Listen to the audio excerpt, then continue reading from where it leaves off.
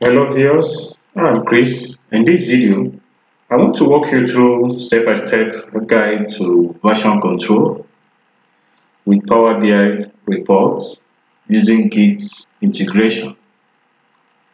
Git integration helps in tracking changes to a file or set of files over time so that one can recall specific versions later. Git integration can involve a lot of codes. As you can see from the screen, these are the codes one needs to master.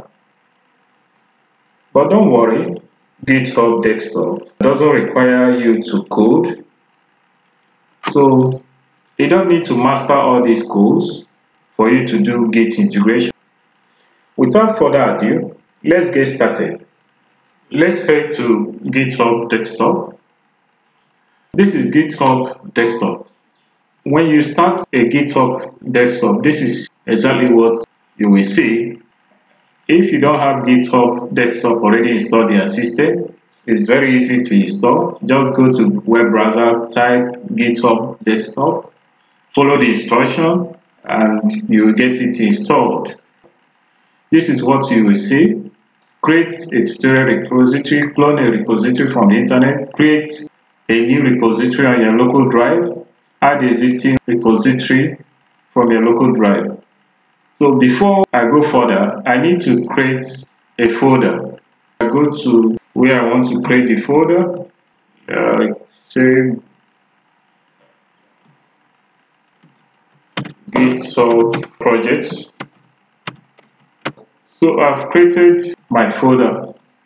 Next thing I need to do is to create a new repository on my local drive. So I click this, I name it GitHub projects. Description, not necessary.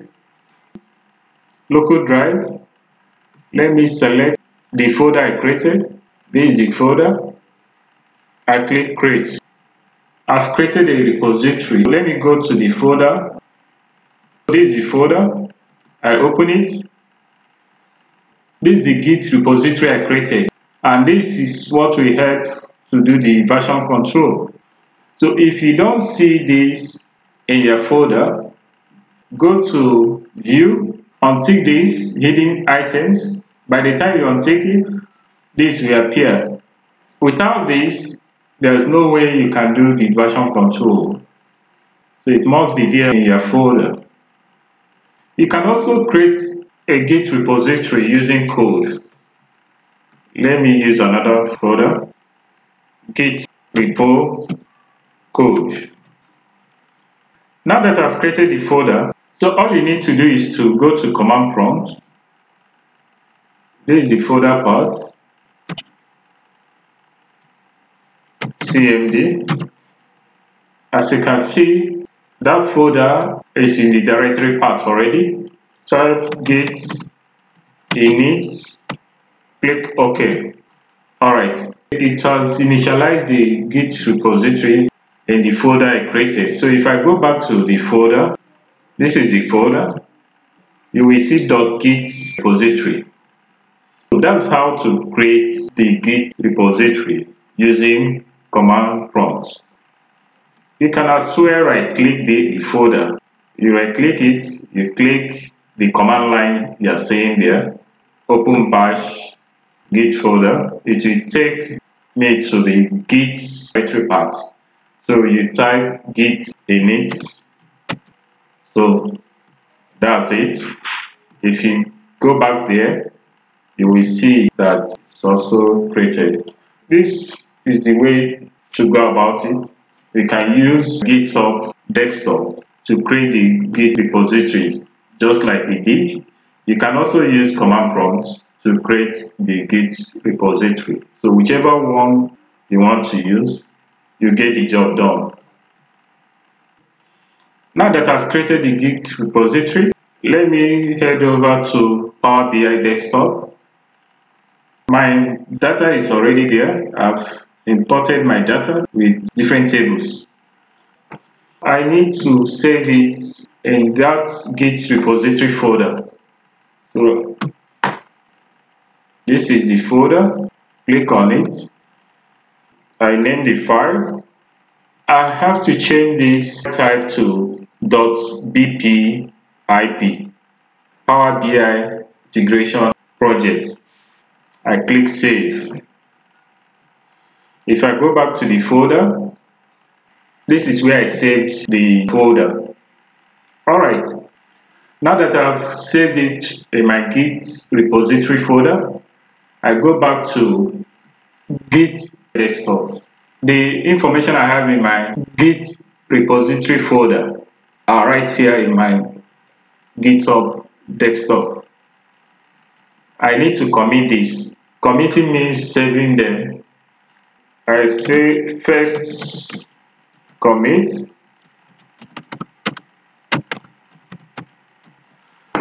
So I click commit.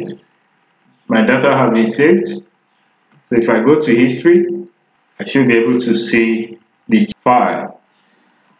Like I said earlier on, Git integration is all about tracking changes, collaborating with different groups, making changes to the project. I need to make some changes, and you will see those changes will reflect here. Let me go over to my Power BI desktop and make some changes. Click this. This is the first change. Let me make another change by adding measure, total amount, sum, others,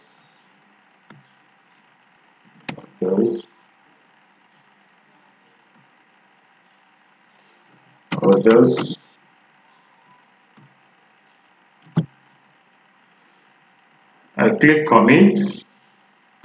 Alright, so this is the new measure I created. So I've made two changes. Let me save the changes I've made. Now let me go over to my GitHub desktop. As you can see, it's showing that I've made some changes in those files. Let me commit these changes. Second commit. I click commit to the main branch. So those changes have been committed or have been saved to the main branch. This is the main branch. So if I go to the history, you will see the second commits, the second changes made. So if I click on it, I'll be able to track those changes. The first one is that I added card visual to give me the total sum of sales. So this is it, total sum of sales. That's the first change I made here, as you can see from here. So it has reflected on the GitHub. The second change I made is to add measures. As you can see, this is the measure I added. This is the measure I added. So it has reflected here. Here, you can see the changes I've made. Now, I can go ahead to undo the commit or revert the changes made, and so on and so forth. Now, you observe that all the changes, all the commits I made them in the main branch, and that's the only branch I have here. You can go ahead and create a new branch. If I click new branch, Git projects, I click create branch. This is the branch, it has already selected it for me. By default, GitHub desktop will automatically create the main branch. Now it's left for you to create your own branch.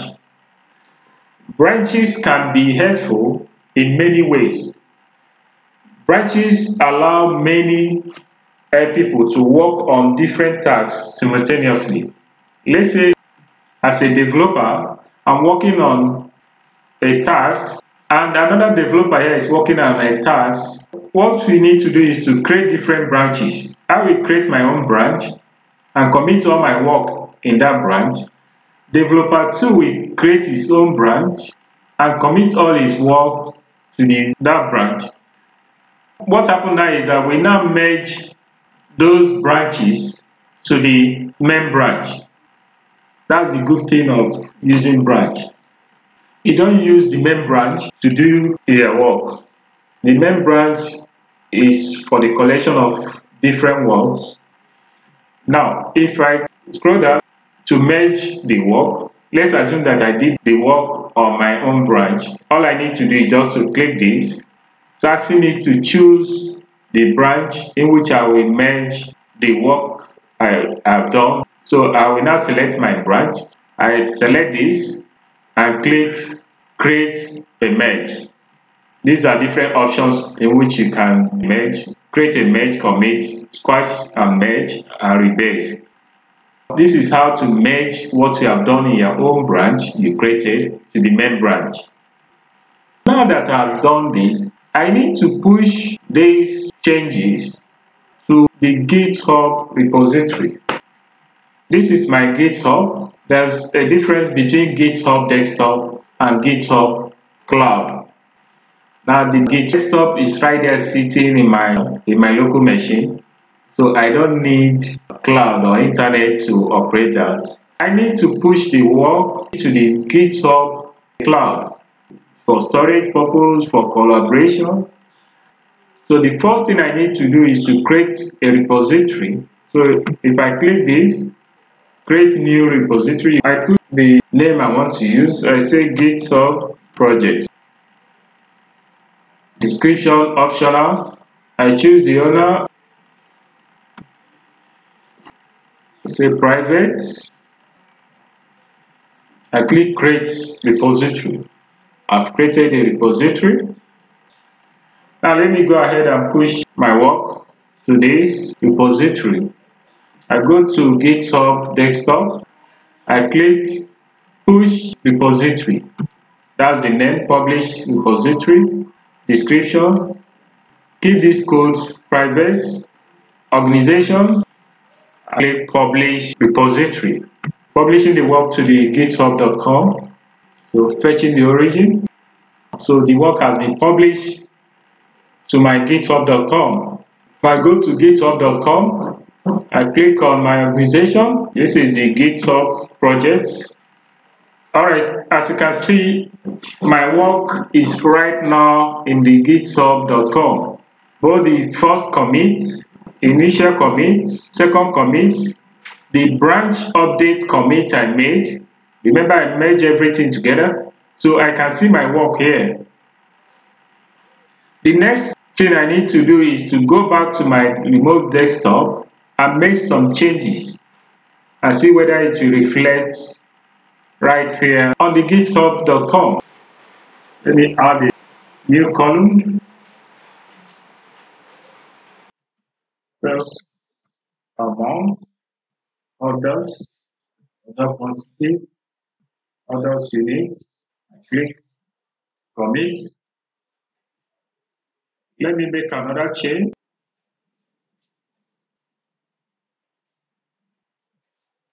Let me save my changes.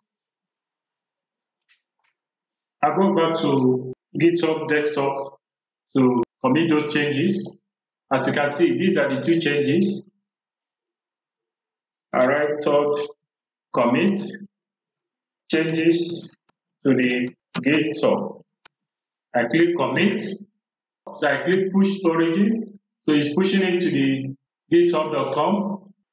If you check here, you will see the changes made, donor chart, and the column I created, sales amount column I created. So these are the two changes completed. Let me go to my github.com. Let me refresh. As you can see, this is the third commit.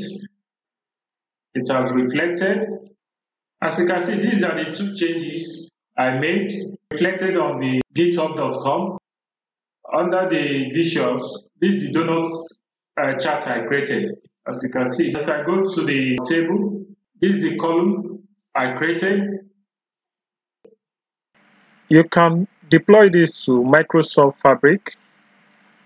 All you need to do is just to connect the github.com repository to Microsoft Fabric.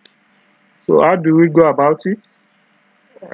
go to the Microsoft Fabric at the left side of the environment, click on it, click Engineering, create a workspace, name it, let's say GitHub deployment, description not necessary, every other thing not necessary. I click apply. This is my GitHub workspace. So I go to workspace settings, click on Git integration. So connect Git provider and account. As you can see, this GitHub is great because I'm using Microsoft Fabric trial version. So it's very easy to connect. All you need to do is just to follow the instruction and you get it done. That's it for this video. So if this video is helpful to you, please don't forget to subscribe, hit the notification button so that you can be duly notified whenever I release video, and also don't forget to share my videos so that others can benefit as well. Thank you for watching. See you in my next video.